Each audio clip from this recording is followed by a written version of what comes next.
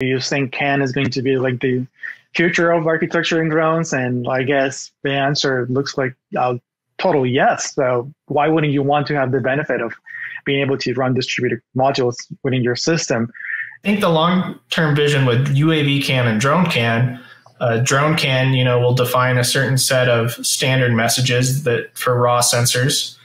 And then you could have a UAV CAN V1 coexisting on the same bus and do like a pub sub bridge from UORB over the flight controller so that you can just subscribe and publish. And if there's both ends could figure out what's supported and you could use one or the other or both.